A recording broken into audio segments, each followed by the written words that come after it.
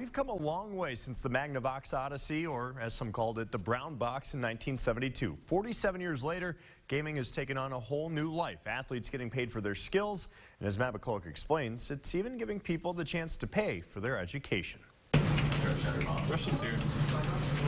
These Grandview University students are expanding the definition of what many consider to be a student athlete. I think the actual hours we put into the game probably exceeds a traditional athlete by a pretty wide margin. Video games have become much more than just a hobby, with the rapid growth and popularity of esports. Esports is the online competitive world of gaming. The World Cup is the only thing that beats in viewership. 3 or 4 years ago, people would have thrown you out for trying to make a guess like that. It's pretty big. So big that your kid's favorite athlete may not even pick up a ball, but instead a controller. Obviously, we know Ninja now is the most famous athlete in the world over LeBron James right now. Isn't that crazy?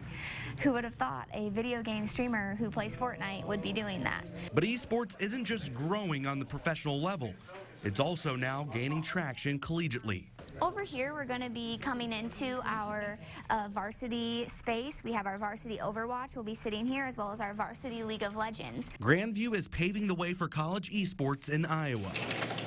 They were the first to make it a sanctioned sport, and also the first to offer scholarships for gamers. And initially, I was turned off to going to school because I was like, why would I do that? I know where my career path is, and I can do that now. But then they were like, hey, we can convince you to come here and have a career path that's a little bit more secure. And that plus a scholarship will get you to go anywhere, probably. Well, say you have a League of Legends tournament and you win $10,000. It gets divided into 6, and that money will go back to the student account.